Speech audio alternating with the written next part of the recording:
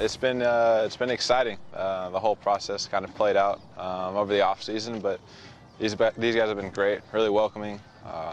It's a young group, and they did a lot of good things last year, and just excited to add to what they already got going on here. How do you acclimate yourself? Do you go in and are you talkative? Do you stay to yourself? Let them come to you? How does it work? Yeah, I mean, there's some guys you know better than others, just from playing against them over the years. But yeah, you kind of keep to yourself and kind of just see how everything works, what the dynamics are, and it's great. It's a loose group, and it's been a lot of fun so far. With the change that you made coming from Miami, and I understand the situation in Miami, and now coming into Milwaukee, a team that's in the uptrend. Yeah.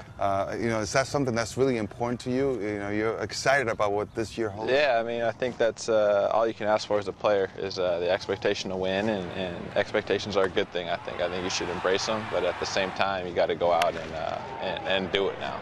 All the talk in the offseason about potentially being good is just that, it's talk. So now it's time to go out there and perform over the next 6 months. Yeah, I love you. Don't take anything for granted. Exactly. And along the same lines, though, are you looking forward to being in Miller Park and being in that batter's box? Because Miami was not good hitting. This is good hitting. Definitely. It's going to be a change, but I think it'll be a good one. I liked hitting there as a visiting player. So now for that to be your home park is exciting, and I'm ready to get up there and get it going.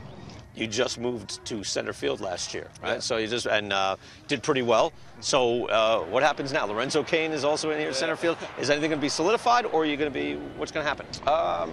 I think we'll probably be moving out. I think we've been playing all over the place in spring training so far, right, left, center. I think versatility is good, especially in today's game. Just getting familiar with playing all the positions and giving Counts the opportunity to put whatever lineup he feels is best that night, and I don't think it'll be too big of an adjustment.